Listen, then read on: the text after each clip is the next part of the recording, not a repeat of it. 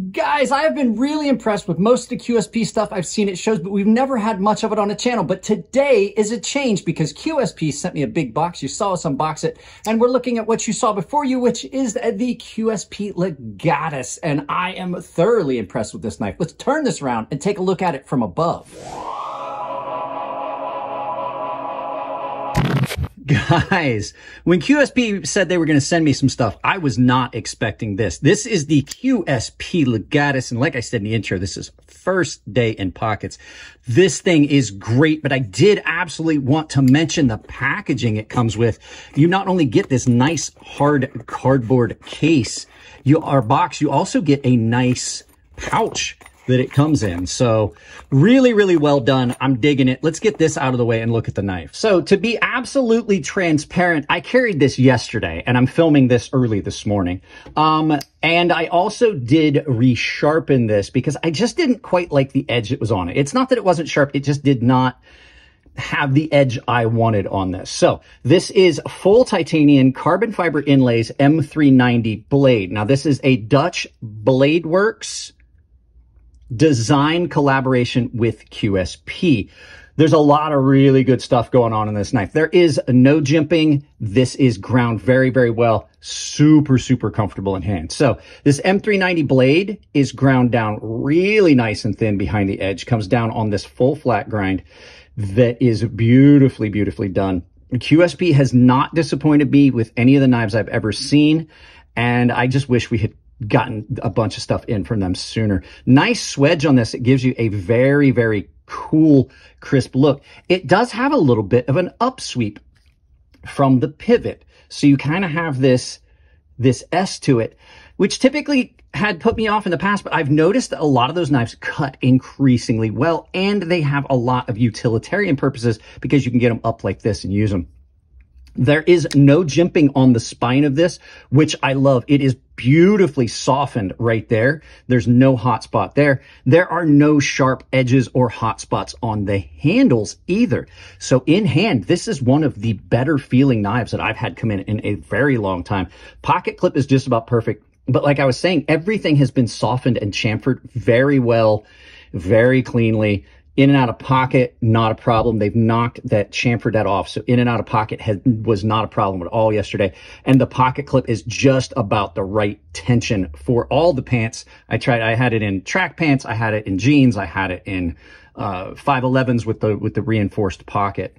This is running on ceramic bearings and has got the ceramic bearing detent right there. You can see rather large detent ball.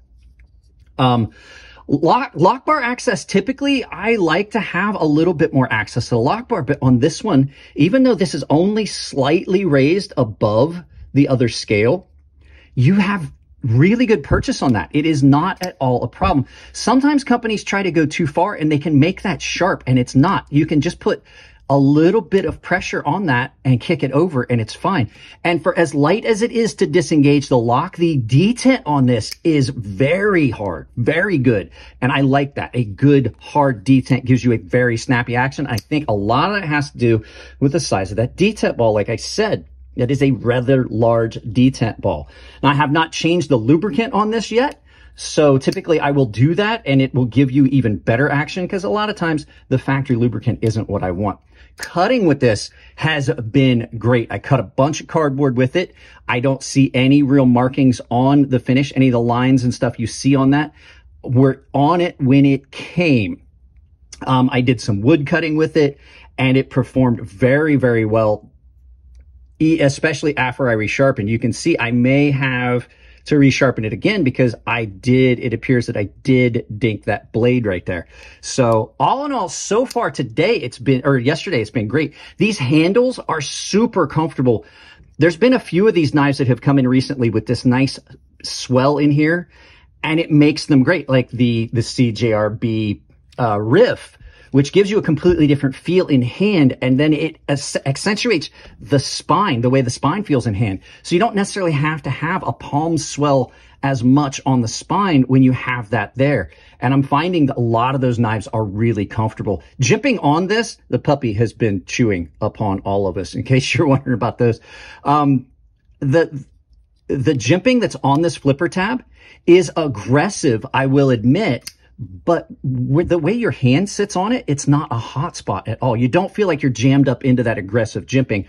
But I will say that with this hard detent that's on this, you kind of want that jimping. You don't want to slip off of that. It could be uncomfortable.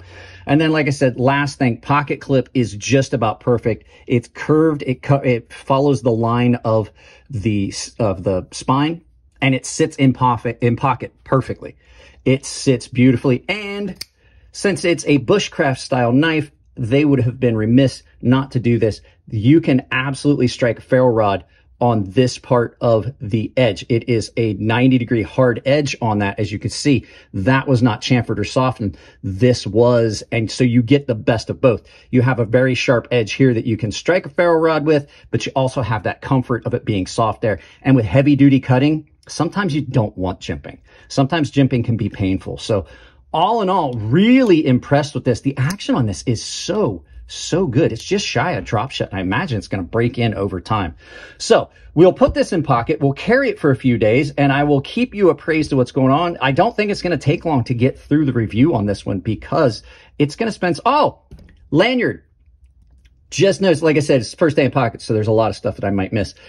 There's no lanyard hole, but you have an option, and I love that. For you guys that love lanyards, don't think I'm busting on lanyards. I just don't like lanyard holes. This is a viable option where you don't necessarily have to ugly up the knife with a big old hole in it. So there you go, guys. Let's turn this around, do some final thoughts, and send you out about your day. So there you go, guys. This first day in pockets on this has been awesome. It is absolutely one of the most comfortable knives in hand. I've had it a long time. I like the way they've softened everything. They're not trying to jimp everything to make it more aggressive looking. It's done comfortably. It's done well. And man, does it cut. So hopefully you guys enjoyed this. We'll get to the full review of this.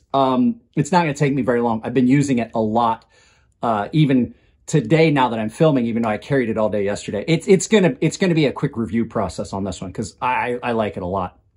So we'll see what happens with it. This might wind up becoming part of my personal collection, and I'll do the other stuff. We'll see. I'll talk to David and see what he says they want to do with the items they sent me. So guys, that's it on this one. If you liked the video, give it a thumbs up. If you don't like it, give it a thumbs down. But please tell me why. I can't change the content if you don't tell me what you don't like. If you want to support the channel, it's as simple as liking, sharing. So likes are the best thing you can do because it forces YouTube to share that video, whether they like my content or not. So hit the thumbs up. It's the easiest thing you can do. If you want to support the channel financially, I have got sponsors. I guarantee I talked about it in the video. If I didn't, Coffee Brand Coffee and Tempered Trails, they're both down below, along with Doll Strong Knives.